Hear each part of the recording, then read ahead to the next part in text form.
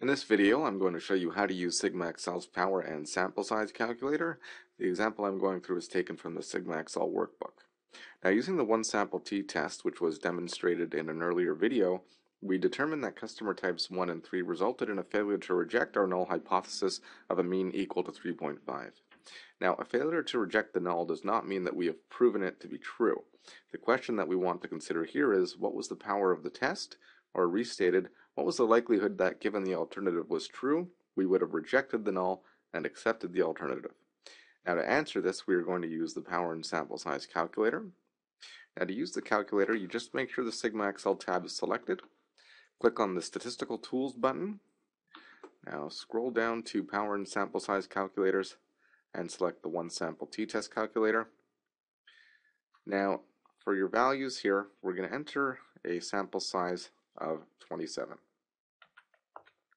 The difference to be detected in this case would be the difference between the sample mean and the hypothesized value, that is 0.14.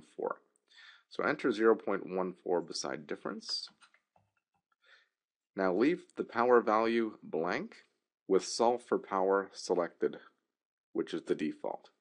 Now, given any two values of power, sample size, and difference, SigmaXL solves for the remaining selected third value.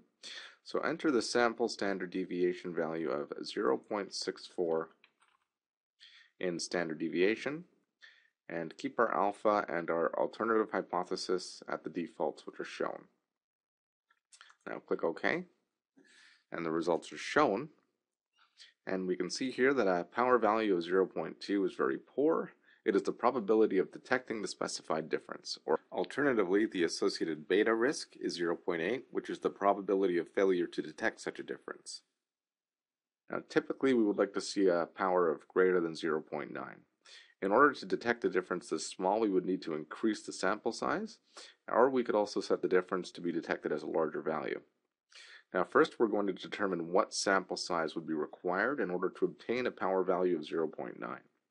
So click on the Recall SigmaXL dialog button. Now select Solve for Sample Size. Now it's not necessary to delete the entered sample size of 27. It's going to be ignored anyway. However, enter a power value of 0.9. Everything else can remain the same, and click OK. And the resulting report is shown. Now, it indicates a sample size of 222 would be required to obtain a power value of 0.9. The actual power value is rarely the same as the desired power due to the restriction that the sample size must be an integer. The actual power will always be greater than or equal to the desired power. Now we're going to determine what the difference would have to be to obtain a power value of 0.9 given the original sample size of 27. So once again, click on the SigmaXL dialog button. And this time you are going to be selecting Solve for Difference. And again, you do not have to delete any of the previous values here. Now leave everything the same and click OK.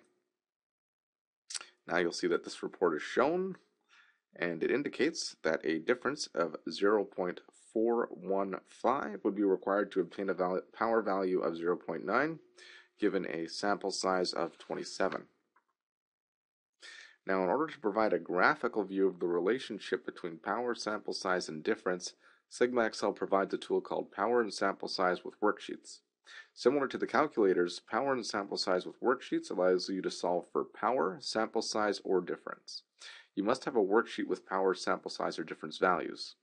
Now, other inputs such as standard deviation and alpha can be included in the worksheet or manually entered. Now, for this example, we're going to be opening the file called Sample Size and Difference Worksheet. So open that.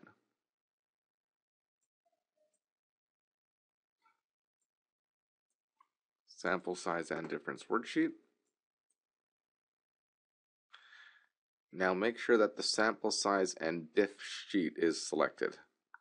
Now once it's open, click on SigmaXL, click on Statistical Tools, click on Power and Sample Size with Worksheets, and select One Sample T-Test. Now if it's not already selected, make sure that the entire data table is selected and click Next. Now ensure that Solve for Power 1 beta is selected, and select sample size for your sample size. Select difference for your difference, and make sure that your standard deviation has a value of 1. Enter 0.05 as the significance level value.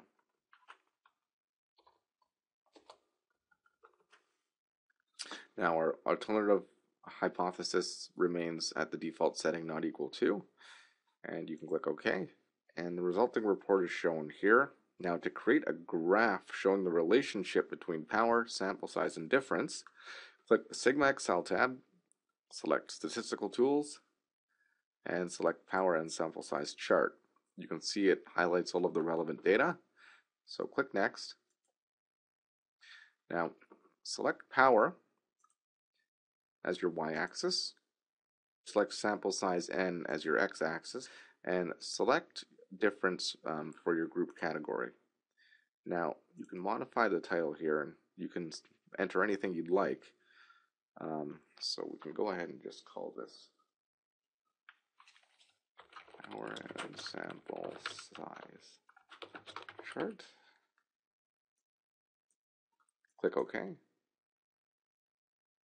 And you'll see that the power and sample size chart is displayed.